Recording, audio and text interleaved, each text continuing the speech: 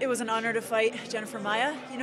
More than the belt, I wanted to fight the #1 fighter and win, the #1 ranked fighter and win. And I thought it was a close fight.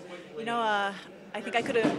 It was close and didn't go quite as I had planned. But I got to try out my techniques, and she's the better woman tonight. Three judges all had three different scores. One judge had you winning.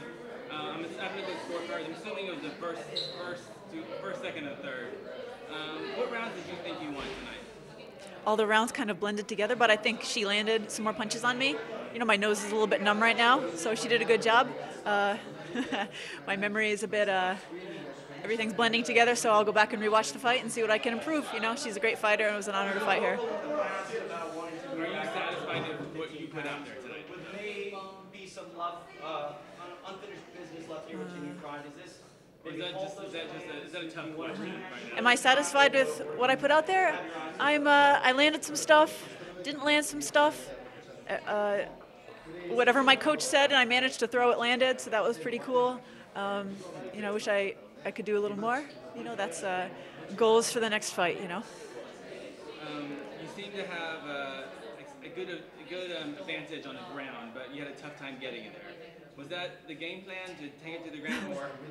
I wanted to get it to the ground at least once every round to win the round, and I was just back there telling one of my coaches, man, I couldn't get that arm bar, and he was like, well, she's good.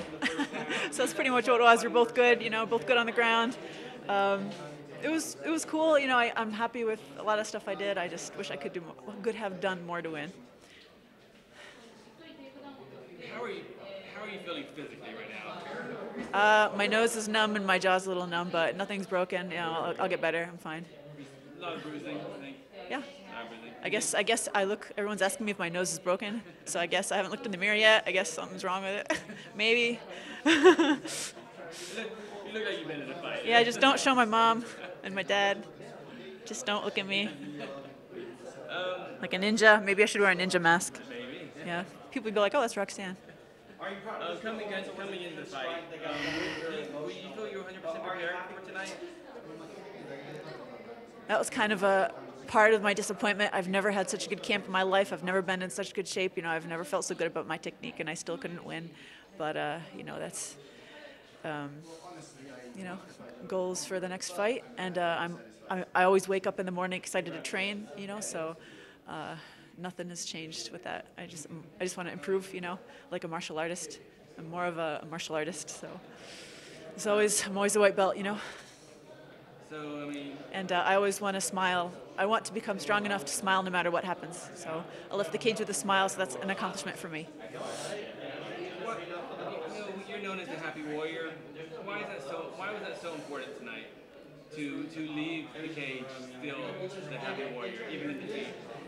The Happy Warrior is my persona. It's part of me, and I want to show to myself and to the world, that I can still be true to my beliefs and my feelings, even in the darkest of times. Which, this isn't the darkest time of my life, but it feels horrible. So, just want to smile and carry on.